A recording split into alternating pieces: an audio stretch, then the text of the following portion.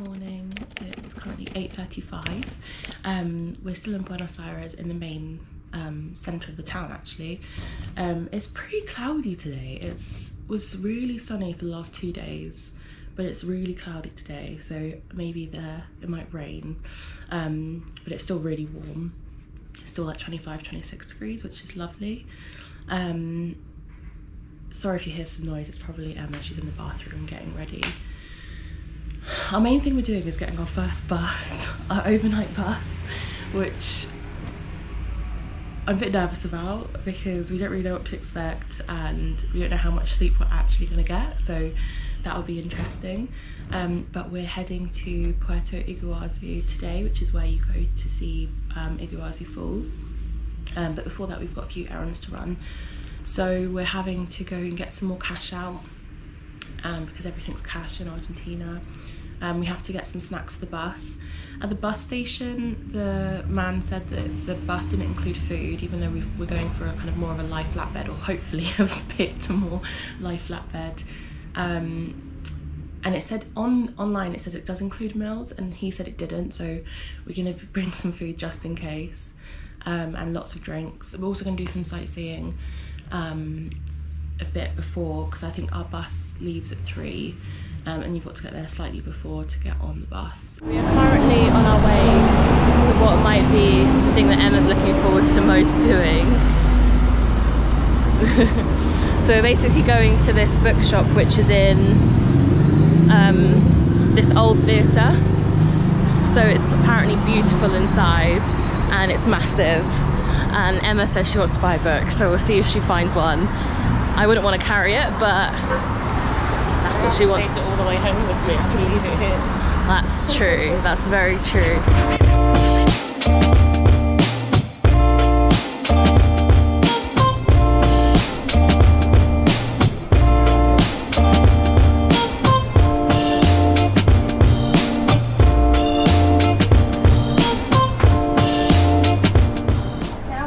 This is one happy girl. This is massive.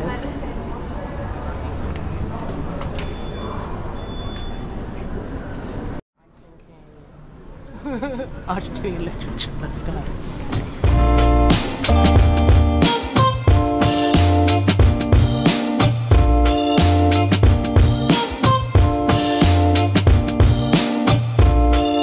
I'm going to leave Emma to it because I like books, but I'm not buying one in Spanish.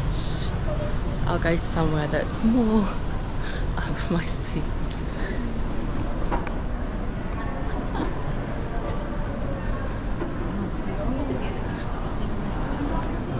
So one of the things that I'm listening to is the Harry Potter audiobooks while I'm away.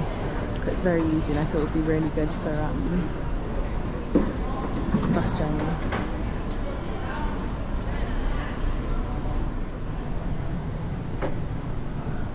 And that you can read inside, what are they called?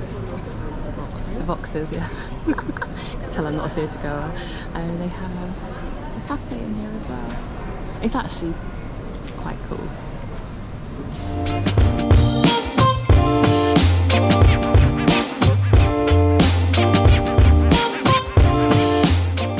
I think I found the place that's more my speed. I think I could probably just about read this. Good luck. But the one thing that's a bit annoying about this bookshop is that there are no prices on the books, and because the currency keeps changing, like with inflation, you've got, I guess the book prices are always changing. They do have these things here, so we'll see. Oh, maybe it does work. Oh, it does work. 2080. Apparently I have to explain which book I've got. Yeah. It was at the end of one of the rows, so I guess it's good. And it's also an Argentinian author, and it's in Spanish, which are 2 of my reading goals for this year. So, tick. Emma has like proper reading goals where she like reads. How many books is your goal to read this year? It's only 52 this Only year. 52. Last year was 80. I'm lucky if I probably do about 5. I do like reading. To be honest, I hope that to read more while we're away for so long. We've been here for 3 days, and how much reading have you done? None. But we've been busy. We have been busy. And on the bus I'm going to listen to audiobook, hopefully, if I don't fall asleep. So we have about 2.5 hours until we need to get on the bus. So our next bit we've got to find is some food for the bus. We're thinking maybe like a sandwich for this evening, some crisp and things, and then we've got to get breakfast for tomorrow as well. So we're currently in the taxi and we are heading to the main bus terminal to get our first overnight bus. Emma, how are you feeling? I'm already tired. And I don't think we're going to get much sleep. So maybe we'll be napping throughout rather than one long sleep. Yeah, hopefully. We're at the bus station and our bus has just been announced. I'm actually sitting right in the right area because the bus will be coming here, which is really exciting. It's a bus station. So we're just waiting for the bus to arrive and then go from there. I hope it's on time because it's supposed to be here. We're supposed to leave in less than 20 minutes. Made onto the coach, which is a bit of a ordeal, I find. I've been there was a man flirting with Sarah, so I found the love of my life. We didn't understand much, but he definitely said, "Are you married or single?" And then asked me again, which is hilarious. But we've got, I think I'll show you the seat later, once we get a bit more settled and know a bit more about what we're doing.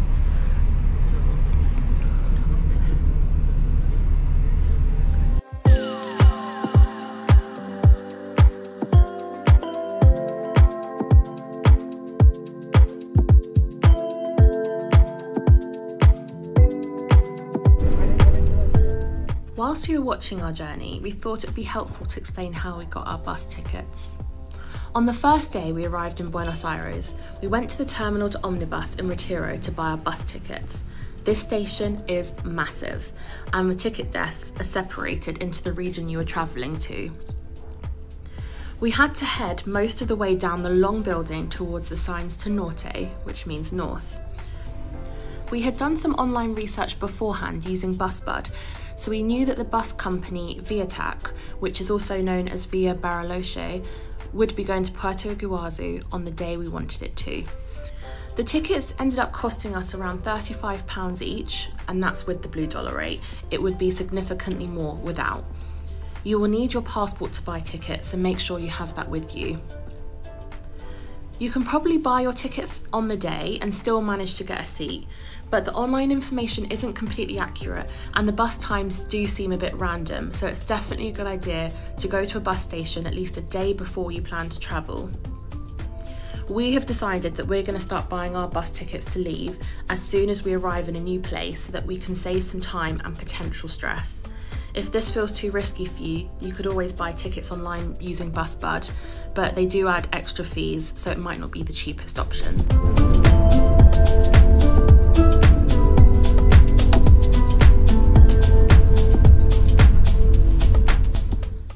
The bus got pretty full, with most passengers actually being local and only a handful of tourists going all the way to Iguazu Falls. The Argentinians were so prepared for this long journey. They had ice coolers with food and drink, and they also had thermoses filled with hot water to make the national drink yerba mate. They also had lots of pillows and lots of blankets. We were super jealous.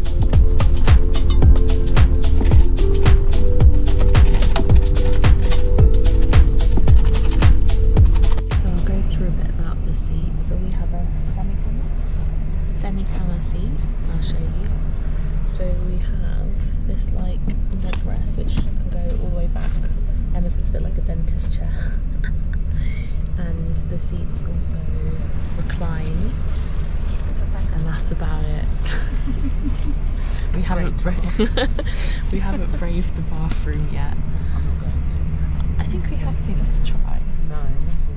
I think we've got to try.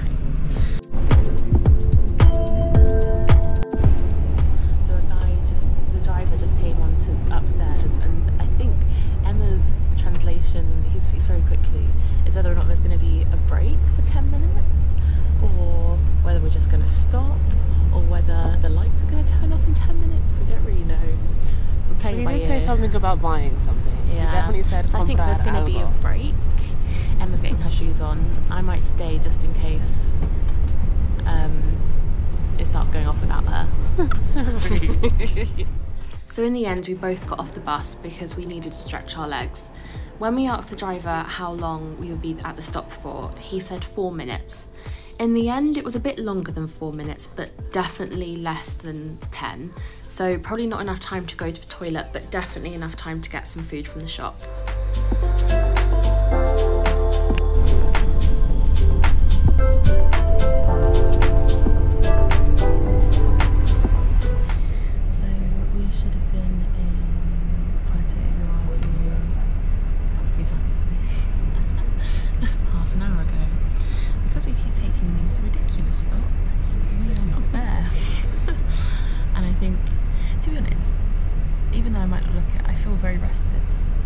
I slept so well. These are very comfy. We've got like memory foams. I didn't use my neck pillow, and the recline was good. And I would do this journey twice in a row over the flight. The flight was horrific. This was lovely. Yeah, in comparison. In comparison, like, it was lovely.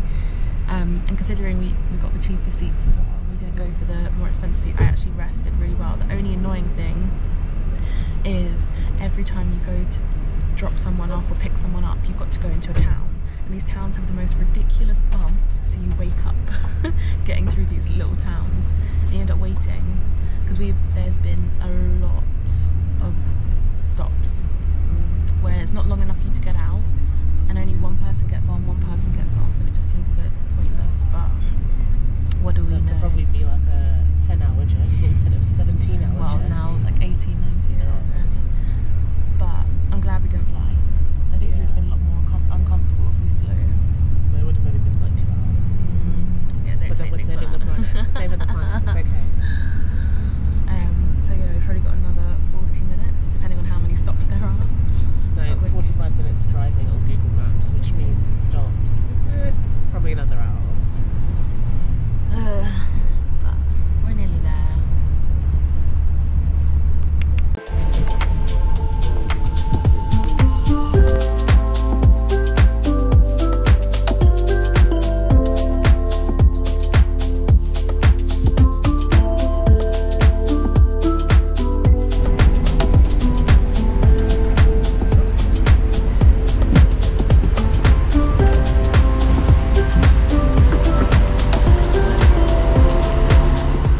The next video will be all about our trip to the spectacular Iguazu Falls. Make sure you subscribe so that you don't miss any of our adventures in South and Central America.